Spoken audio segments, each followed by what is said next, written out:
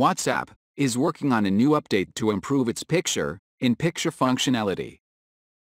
The new update to beta version of the WhatsApp application shows that the users can continue to play the videos in picture-in-picture mode, even after switching to a different application.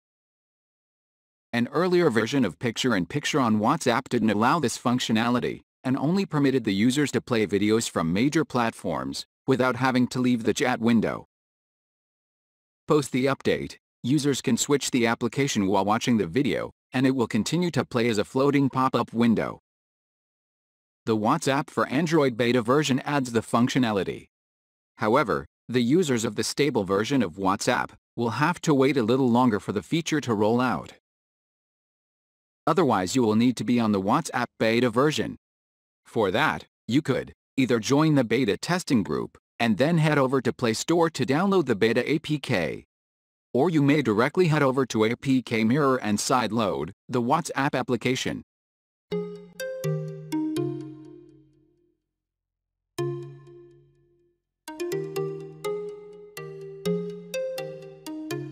Thanks for watching this video, and don't forget to hit the like button below the video and share it with your friends.